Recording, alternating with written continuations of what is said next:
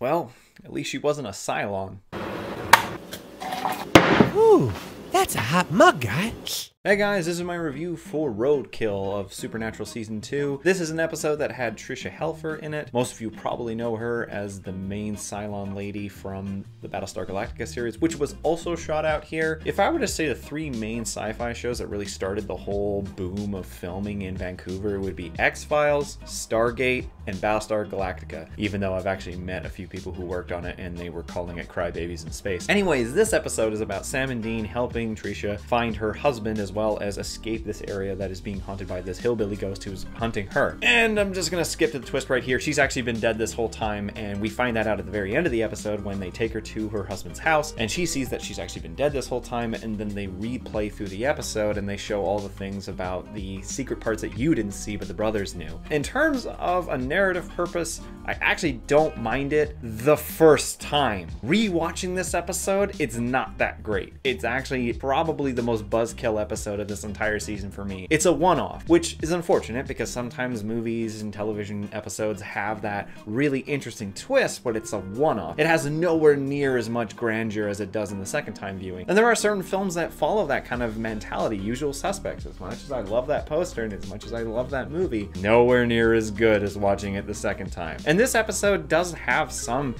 cool aspects to it, of the idea of a ghost being a resident human, and not only being that, but also being on an area every year, just once a year. The mentality as well of the episode is that they have to try and find the guy, but they have to wait until this exact time of year, but I don't really get it because really they could just find this dude's bones any day, but they have to be chased by danger to find it? I don't know. It actually is a pretty decent one-off because it starts like that with the brothers just coming across it. So I do enjoy the episode. It's not as great of a rewatchable episode in terms of such a big talent being in it. It's only really remembered for this twist. Still decently shot, still decently played out, but otherwise I'm gonna give this episode a 3 out of 7. Now I asked for you guys' comments about this episode. Let's see what you guys had to say. Roadkill introduces the first good guy ghost non-related to the Winchesters and is my least favorite episode. However, it's still enjoyable and the cinematography is really well done. Yeah, I'm actually kind of curious. This might actually be my least favorite episode of this entire season. Have I given any other episode a 3 yet?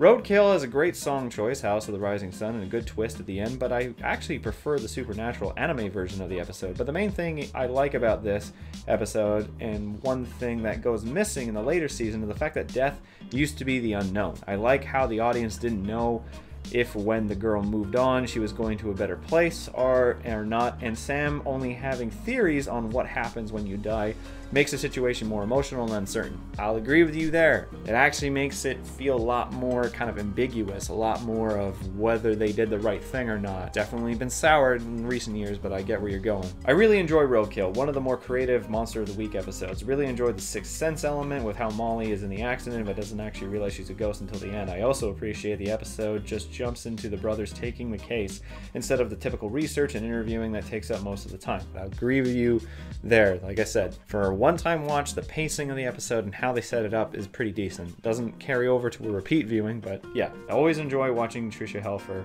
I personally first recognized her role from Goddess and Charlotte from Lucifer. Oh, I didn't even know she was in it. Honestly, I've tried to watch Lucifer. I've tried so hard, but I still can't get through the first season. I think I'm like on episode 8, but it's a bit much. I remember watching Roadkill for the first time and being really shocked by the twist with Molly being a ghost and relying on the cycle for 15 years.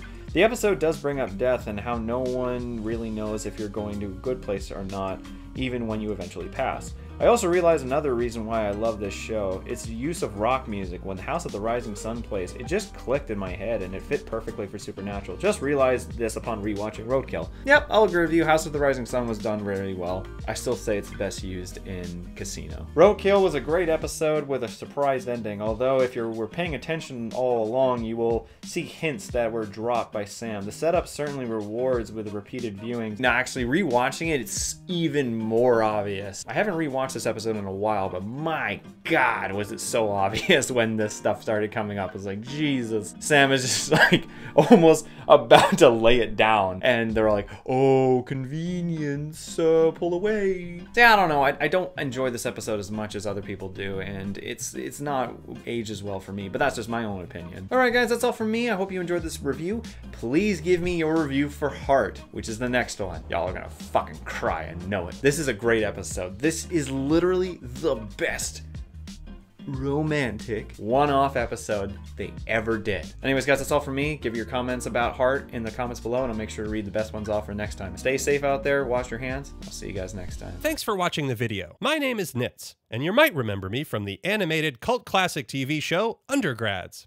It's been a while, but I'm happy to say the Clique is finally getting back together in an all-new movie, thanks to a successful Kickstarter campaign.